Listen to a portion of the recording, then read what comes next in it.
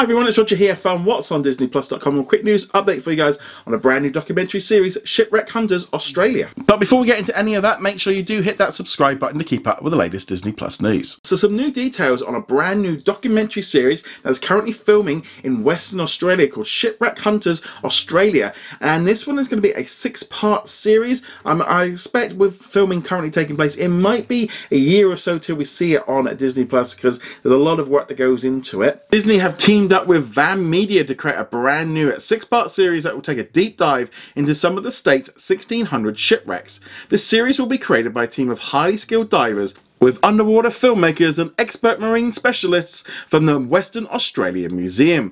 They will dive into one of the planet's most spectacular ocean environments, showcasing thrilling discoveries and looking to solve some iconic shipwreck mysteries. Shipwreck Hunters Australia is a fresh and vibrant journey into the mysterious past led by modern-day ocean adventurers. The upcoming Disney Plus series will be directed by Brendan Hutchins of Fremantle-based Van Media, who has previously made the documentary Drawn to Water. Now, I'm really excited about this brand new series. Personally, I have spent quite a bit of time in Western Australia. Ningaloo Reef and around there is amazing. In some ways it's kind of better than the Great Barrier Reef. A lot less people go there. Not as much damage. There's loads and loads of shipwrecks. It's just fascinating. I've been to a number of the museums and stuff there and it's great.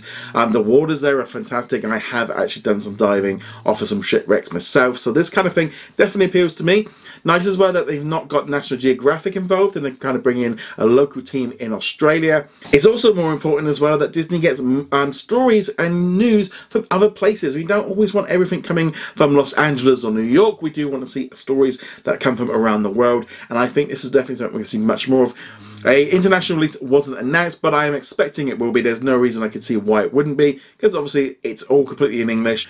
But let me know in the comments below if you are excited about Shipwreck Hunters coming soon to Disney Plus. Thank you very much for watching this video. Make sure you go check us out over at whatsondisneyplus.com. Like, follow and subscribe. Also a huge thank you to all of our supporters over on Patreon and also on our YouTube channel memberships. And I shall see you guys in another video.